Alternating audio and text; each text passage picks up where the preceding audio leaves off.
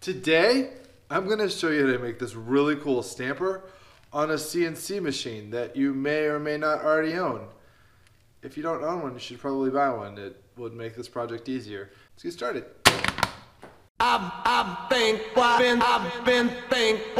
so to make this cool project, we're going to need an eraser, and I got this one from Dollar Tree where everything is $1. Just make sure it's rubber, and that's what erasers are usually made from, so my bad. But I did notice something in regards to this one. It tried cutting. I've got a little bit for my logo, and it's supposed to cut some slices.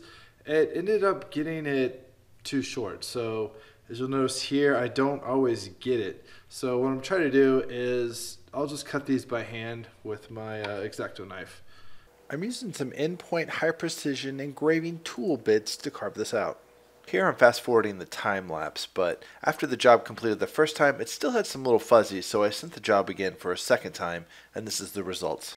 The fact that I held it down not perfectly straight doesn't matter because I'm just going to use the bandsaw to remove all the excess anyway. Alright, so that came out really nice. I haven't had to do anything with the X-Acto knife to make it look like that. Just running it twice did that on its own. So I'll go ahead and straighten it up really quick and put a backer on it. So we've got some pressure when we push down, but that looks really good compared to the other one. See these lines? That's kind of part of my logo, so I'll just take the X-Acto knife and make some slits here and fix those. I made a backer for the stamp using a piece of scrap oak. Next I use a scalpel to cut slits in the letter I to give it the effect of a drill bit.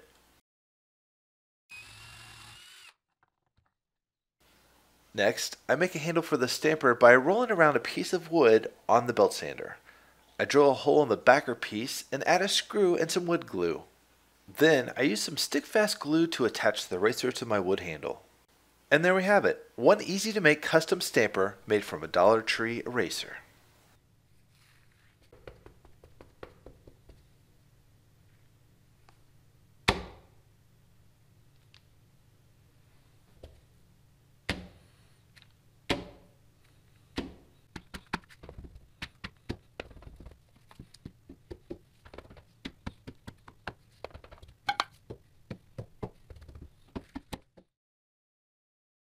While my large wooden stamper never really worked well, it led me down a path of trying a jumbo eraser.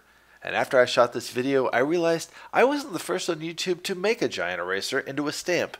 If I would have known this, I would have likely tried a flip-flop or stole some crazy truck driver's mud flap.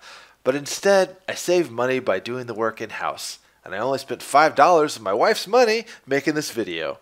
Hopefully this motivates you to sashay through your local Dollar Tree and make your own wicked cool stamp.